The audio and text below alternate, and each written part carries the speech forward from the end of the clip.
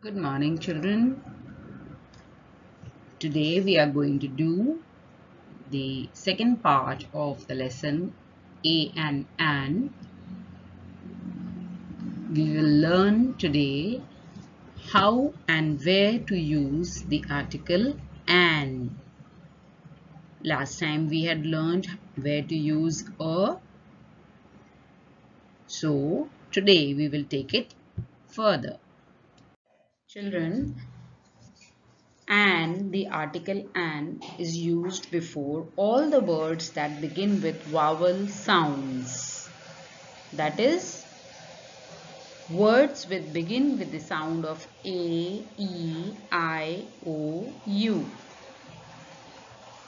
Okay, look at the examples. An egg, an ant.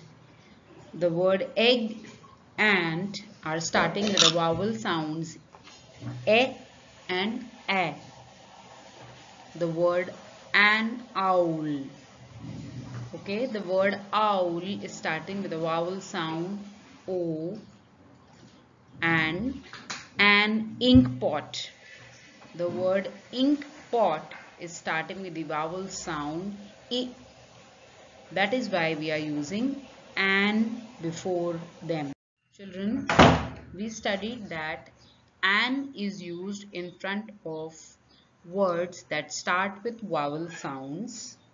In addition to that, we also have to remember that an is used in front of singular nouns which start with a vowel sound, and those nouns should be countable.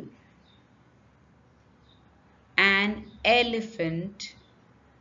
The word elephant is starting with a vowel sound E. We are talking about one elephant, that is singular number, and it is the elephants can be counted. In the same way, an orange. The word orange is starting with a vowel sound O. It is singular in number and we can count the oranges. In the same way, the word ink pot, umbrella, aeroplane, apple, ant, aunt, they can be counted and they are starting with a vowel sound. That is why we use an before them. In other words, we use an before singular countable nouns which start with a vowel sound.